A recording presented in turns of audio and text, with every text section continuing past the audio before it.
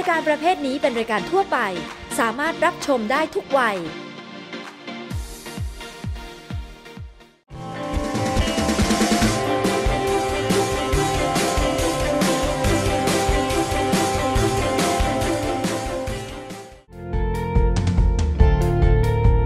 พันธุ์จากอเมริกามี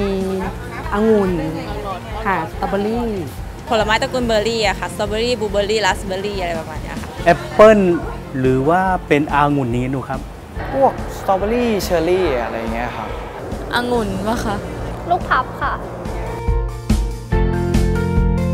แถวเชียงใหม่ค่ะน่าจะเป็นเชียงรายค่ะแล้วก็อยู่ภาคเหนือค่ะแถวทางภาคเหนือครับผมพวกเชียงใหม่เชียงรายค่ะก็ทางภาคเหนือของประเทศไทยค่ะเชียงใหม่แม่ฮ่องสอนเชียงรายขึ้นไปทางด้านนี้ครับหนูเพราะว่าทางนี้อากาศมันจะเย็น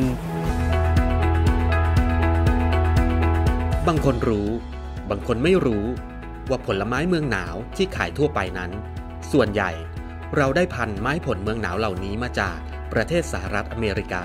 เมื่อครั้งที่ประเทศไทยได้รับความช่วยเหลือจากหน่วยงานวิจัยการเกษตรกระทรวงเกษตรสหรัฐอเมริกาสหรัฐอเมริกาได้มีการเซ็นสัญญากับหน่วยงานต่างๆของรัฐบาลไทยและได้มีการดำเนินงานอยู่ที่สถานีเกษตรหลวงอ่างขางวันนี้รายการมิตรภาพไร้พรมแดนจะพาคุณผู้ชมไปดื่มด่ำกับมิตรภาพระหว่างประเทศสหรัฐอเมริกากับประเทศไทยที่มีความแน่นแฟ้นมาอย่างยาวนานจนถึงปัจจุบันเราได้รับเกียรติจากเอกอัครราชทูตสหรัฐอเมริกาประจำประเทศไทยคุณเกลนเดวิสที่จะมาบอกเล่าเรื่องราวความเป็นมาของความร่วมมือเรื่องไม้ผลเมืองหนาวที่ประเทศสหรัฐอเมริกามีให้ประเทศไทยกันครับ Mr. Davis สวัสดีครับสวัสดีครับ It's an honor to have you with us here today. Thank you very much. Thank you, Dan. It's great to be here. Thank you. Well, I would like to know a bit about the cooperation between Thailand and the United States of America on the field of temperate plant breeding, a very particular field, I must say. Temperate plant breeding. Are you talking about the crop substitution that has been done in the north of Thailand? Absolutely. We have been involved for decades now with Thailand and to a great extent through some of the royal agricultural projects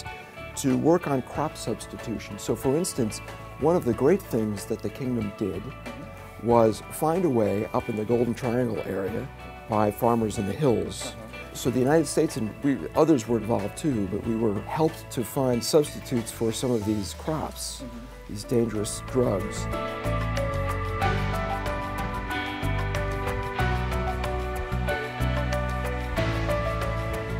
So over time, with the great work of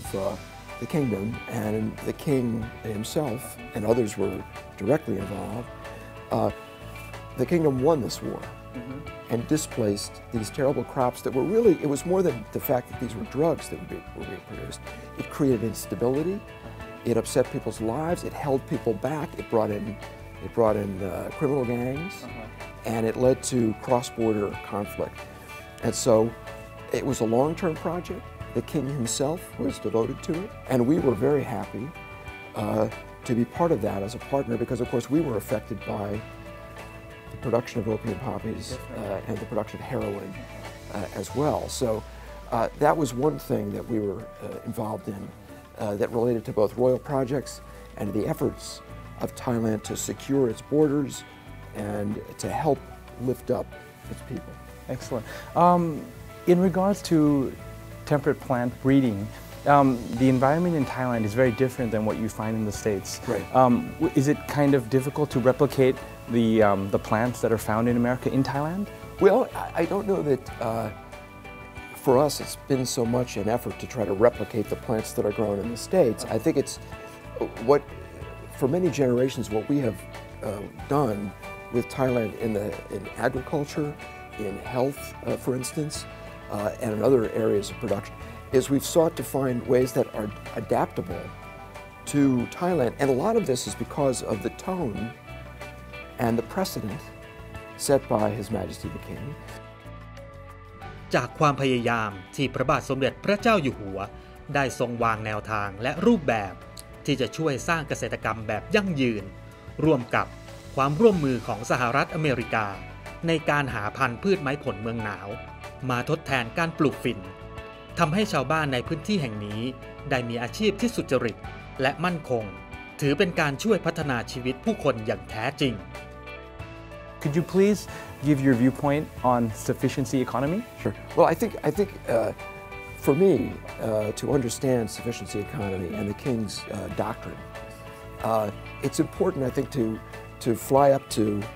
15,000 meters and look down at the big picture. And I think what the King understood when he took the throne at a very young age in 1946 was that he was now the sovereign of a great kingdom with a great history, but coming into the second half of the 20th century where events in the world were quickening, industrialization was quickening, and so I think he had to figure out how best to help my people come up in the world. As it happens, he inherited a kingdom that was torn apart by years of war, that wasn't as developed nearly as many of the countries around it, and look at it today. So obviously what he did was the right thing, and part of what he did was, as we were talking about before, he concentrated a lot of effort on the rural areas, on the villages, on the people who live out there in Thailand, who had been living the way they'd been living for centuries. And he tried to find ways, I think, and sustainable economy is his kind of overall doctrine or philosophy, to impress upon the people that they could advance their lives, they could improve their livelihood, they could become more prosperous, and Thailand as a whole could develop and become stronger economically and socially. If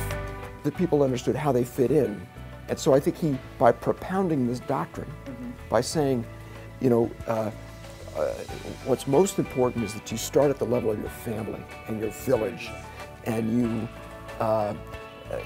concentrate your effort on taking care of those closest to you, those around you, and if you do that and you do that in the right way, working with nature and taking advantage of some simple techniques, you can build up your family,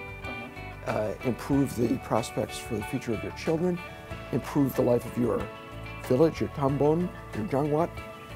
your region and the entire kingdom. And he was right. Yes. Because today, Thailand is the